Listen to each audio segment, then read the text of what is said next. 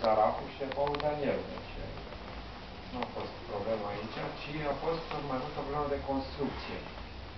Problemă de construcție a întregii opere. Pentru că, dacă ați văzut în notă pe ediție, eu explic ce vreau să fac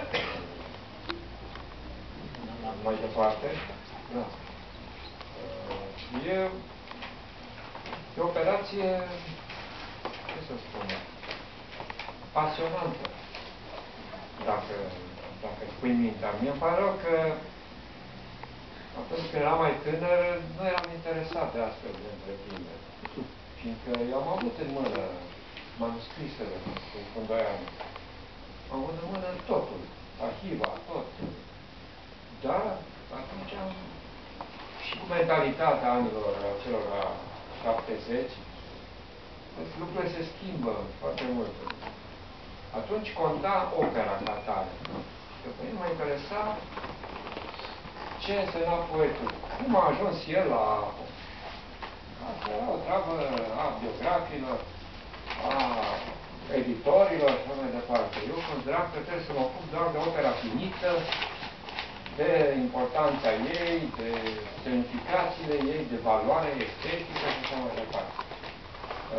Iar acum am ajuns să trebuiască să mă duc la Biblioteca Beinecke a Universității Yale din Statele Unite și să copiez de mână acele manuscrise pe care le-am avut în mână.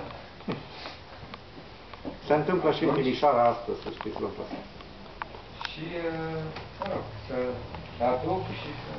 O să vedeți, la volumul al doilea din opera postumă va fi foarte spectaculos. Să vedea ce divers este Fundoianu ca poet. Aici ne lovim însă de o altă problemă. Și anume, Fundoianu a vrut să publice doar și aici. Și nimic mai mult.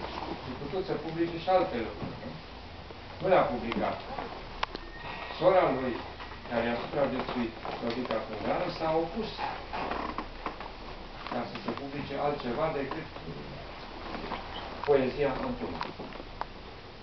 Paul Daniel, soțul ei, cumnatul poetului, s-a publicat, cum amintiți, ediția mare de la Nerva, cu manuscrise, cu tot ce a găsit în acea arhivă și mai sunt încă multe altele pe care am găsit, am descoperit. Întrebarea este, avem această legitimitate? E legitim să procedăm în acest fel? Să nu ținem seama de voința poetului? Testamentele sunt date. Dacă testamentar sau n-a publicat. Dacă nu-i testamentar... El are un testament subțin de altfel pentru opera franceză. Dar pentru opera românească, nu.